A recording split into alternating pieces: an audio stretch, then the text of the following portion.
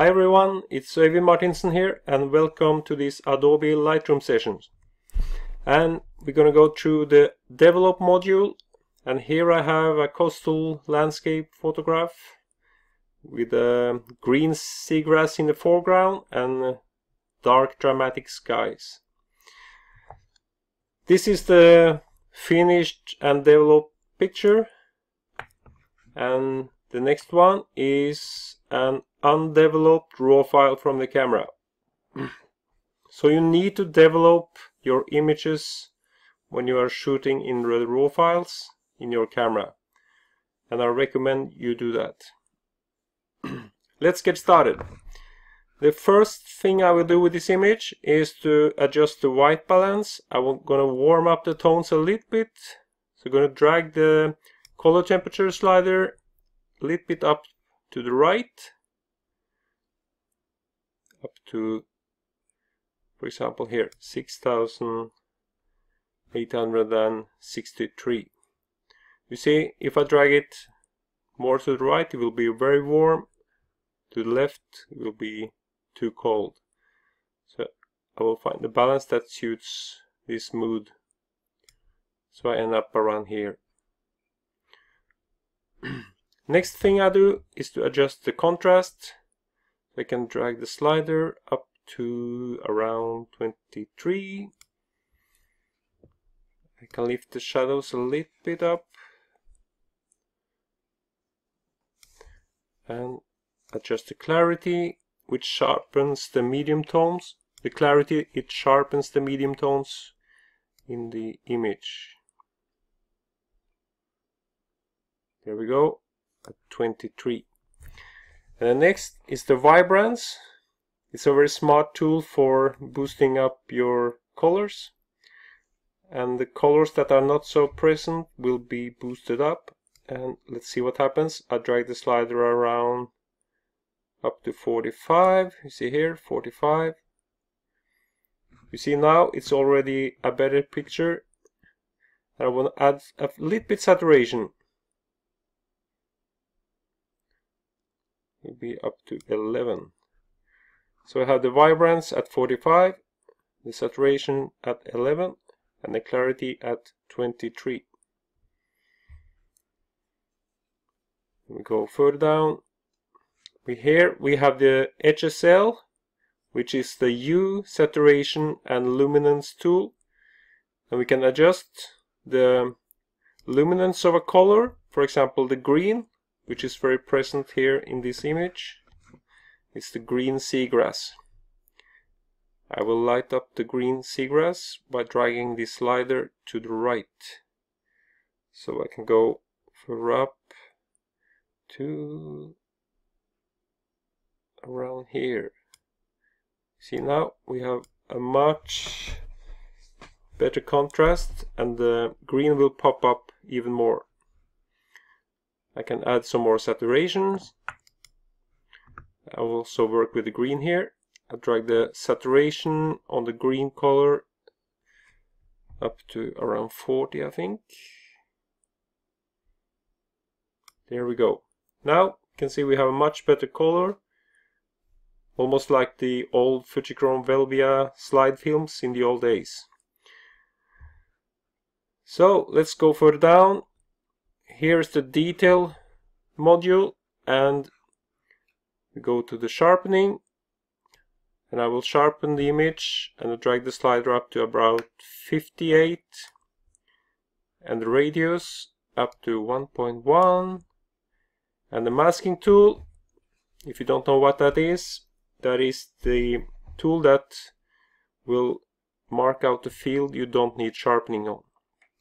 So I press the option button on the keyboard and drag the slider, and you can see the dark fields here in the image.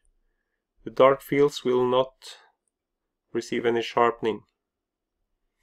Drag it up to around 40.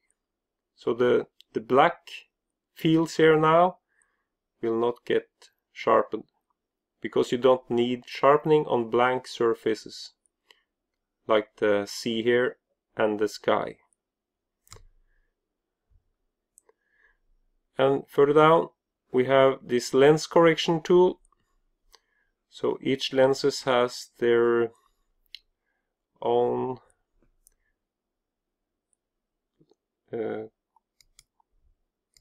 deviations, and here I can enable the profile correction, and I can also remove the chromatic aberration.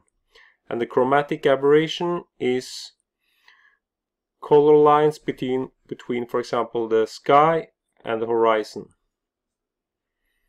So I just click that and it will go away. And the next thing, go to the profile and I check the vignette, because I want to keep the vignette. It's a little bit darker in at the edges of the frame, which keeps the viewer more inside the frame.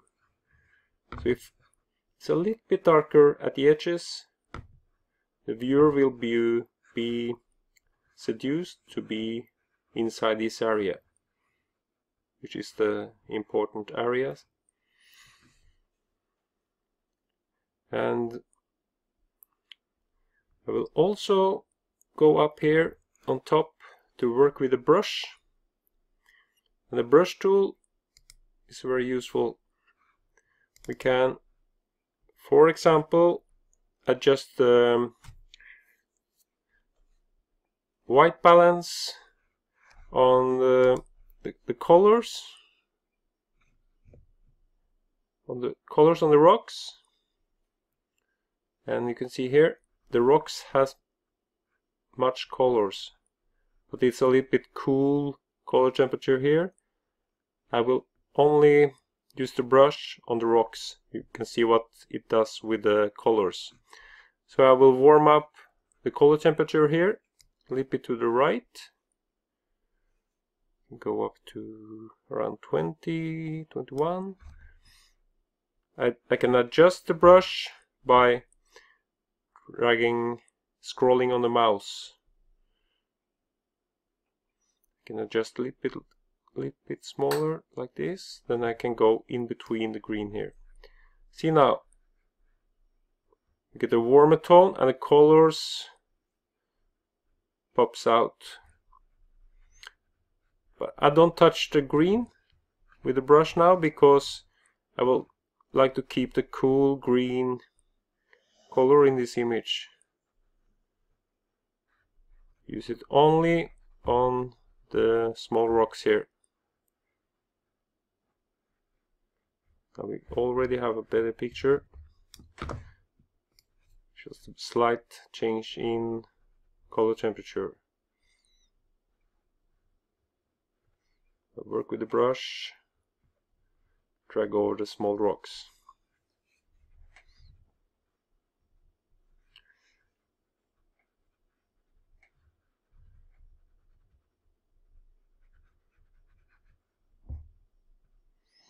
There we go. I can also pick a new one, and I want to lift the shadows on this area a little bit up, and I can just press the new button, adjust the brush a little bit, because now I'm going to work over a larger area here. So adjust the brush size here, and then we can lift the shadows by using this.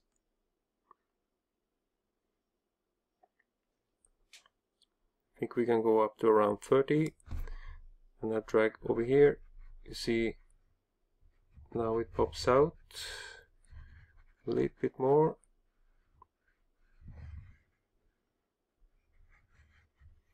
But I want a little bit cooler, so just go there. If you double click a slider, it goes back to the starting point. So now let's see the difference here. It was the starting point. Now lift the shadows a little bit better. but not too much like this, then I lose the contrast. Around 30, 31.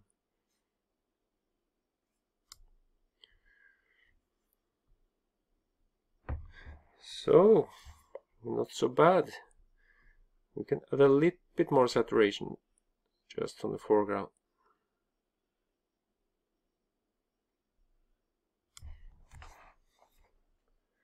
So we have a much better picture. And we can also use the graduated neutral density filter that is built in here. So if I use this graduated neutral density filter, I can make the sky a little bit more dramatic, and I can take this and drag it down,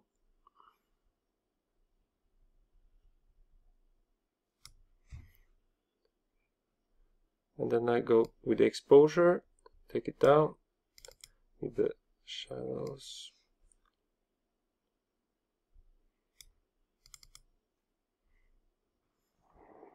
Now we have a little bit more dramatic sky.